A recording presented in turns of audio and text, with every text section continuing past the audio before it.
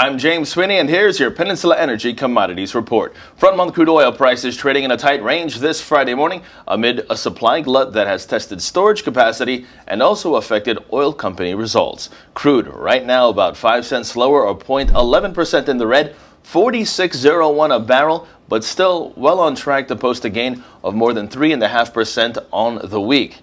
In addition, over in precious metals, gold prices, they are lower this Friday morning despite a softer U.S. dollar, as prices still remain close to a 3-week low after the Federal Reserve statement left open the possibility of a raise in interest rates before the end of this year.